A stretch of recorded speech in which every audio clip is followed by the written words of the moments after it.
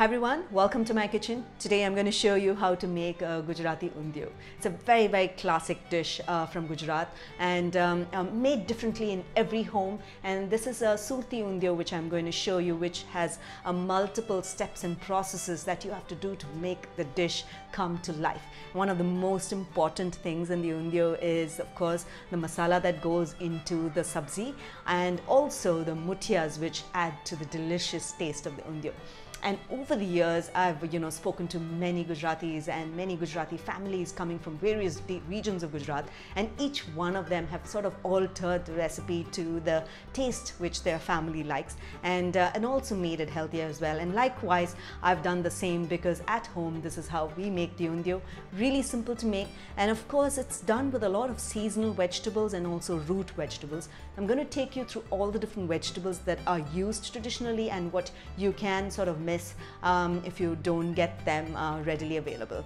Most important thing is the spice flavors of the masala that goes into it, as well as the mutiyas, which brings out the delicious taste of the Undhiyu. So let's just dive right in, and I'll show you how to make the Undhiyu my style, which my family has been making it for many years. So let's just get started. So the first step to making the Undhiyu is to make the masala for the Undhiyu, and that's extremely simple.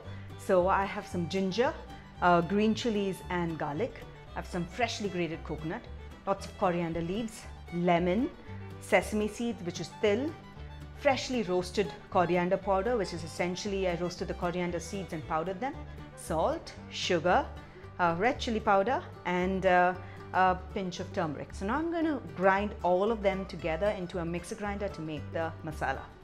So into my grinder, I'm going to go ahead and add in the coconut, the green chilies, ginger and garlic,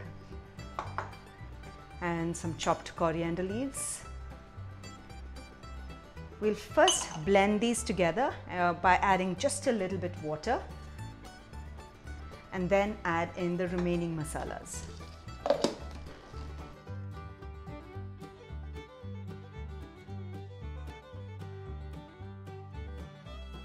So now that they are just about combined, I'm going to go ahead and add in the til seeds, which is the sesame. Adds in a delicious taste to the masala. Roasted coriander powder, extremely important to freshly roast the coriander seeds and add them. A pinch of red chili powder, a little bit of turmeric, salt and sugar. Okay, and then finally we're going to add in some lemon juice.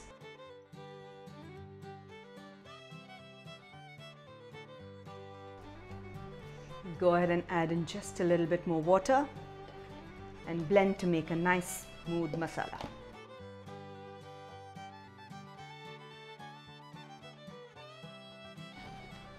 Now that looks absolutely perfect. Now I'm going to keep this to the side and then show you how to stuff up a few vegetables and then put the entire Undhiyu together. So let's talk about the vegetables that go into Undhiyu. Here I have with me flat beans, which is typically you have to use a surti papadi, but this is valor or an avarekalu as they call it in the south. So any type of flat beans will work, but because it's region specific. And then I have some raw bananas that I have peeled and sliced and soaked it in water. And this is yam, which is regular yam, also known as the suran, which I've soaked it in water. You can cut it into big chunks or small, but I've cut it into small chunks because it's easier to sort of put them all together and cook it. And then so I have some baby potatoes which I've just peeled, and I have some small bangan. First thing, I'm going to go ahead and slit the bangan into 4 from the top. So that's how you slit it, and ensure that there are no worms and it's completely clean. Okay, and go ahead and slit it into 4.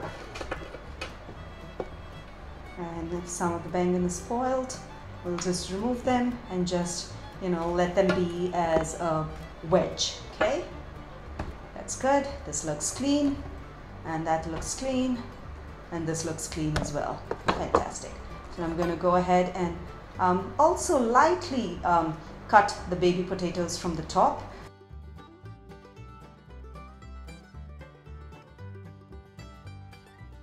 Next step is to take a small portion of the stuffing, and place it inside the slits that we made in the bangan. Okay, just put a little bit of stuffing inside, and this is so that the bangan gets beautiful taste and the flavors just seep into the inside of the bangan. Okay, so this is good.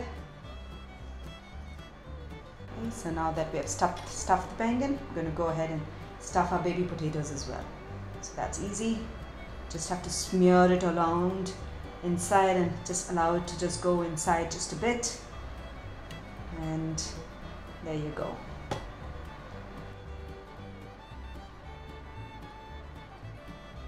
Slide it and push the masala inside. Great, so now that all the vegetables are stuffed, I'm going to show you how to cook the undhiyu all together into a pressure cooker by layering the vegetables along with the masala, extra masala that we have, and then make the undhiyu. So let's just get started with the next steps. So to make the undhiyu healthier, we're going to be cooking it into the pressure cooker, and I'm going to be adding a little bit of ghee to the bottom of the pan, and ghee brings in a delicious taste. You can also add oil to the undhiyu, and ghee is really nice, so just give ghee a try. And then to this, add in the ajwain seeds.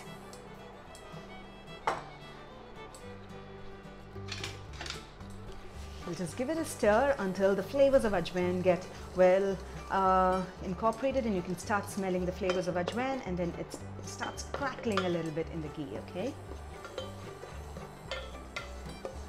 so this is good. To this, I'm going to go ahead and add in our stuffed vegetables to the bottom of the pan.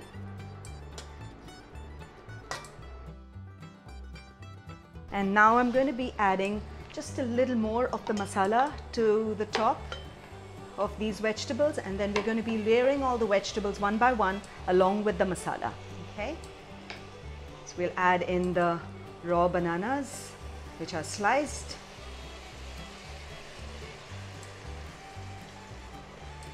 And then the yam,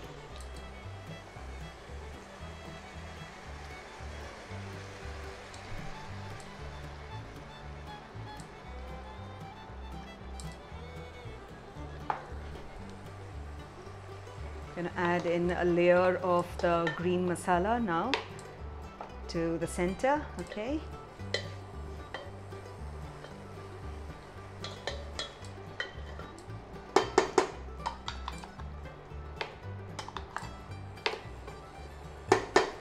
at this stage, I'm going to sprinkle just a little bit of salt, so the other vegetables also get a little bit of salt. Okay, and now finally the green papdi or the valor, flat beans, and we will now add the remaining masala on the top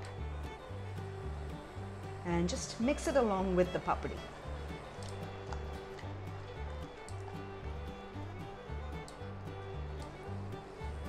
Finally, add about half a cup of water. So we'll just cover the pressure cooker and cook it for about 4 to 5 whistles or 5 to 6 whistles, and then turn the heat to low for another 2 to 3 minutes and then turn off the heat. So while the undhiyu is cooking in the pressure cooker, I'm going to go ahead and make the mutiyas. We're going to be pan frying the mutiyas in a curry paniyaram pan. I'll show you that in just a bit. So add in some besan, some chopped methi leaves for the mutiya, and hing, Eno's fruit salt. You can also add a pinch of soda if you don't have the fruit salt. And we're going to add some salt, sugar, red chili powder, turmeric powder. So we'll add in some lemon. Just give it a mix. Add just a little bit of water and make it a nice firm dough. Okay, just a little bit more oil, which is about a teaspoon. Great, so now just combine all of them together and we'll make a dough, and after that we will shape them into small balls and then pan fry them. You can either steam it, pan fry it like in the curry paniyaram pan, also deep fry the mutiyas. You can cook it any which way that you want. Okay, but I'm going to show you the paniyaram method because it's simple and it's healthy as well. Okay, so now that the dough has come together, we'll just grease our fingers with a little bit of oil and shape the mutiyas into small oval balls, okay?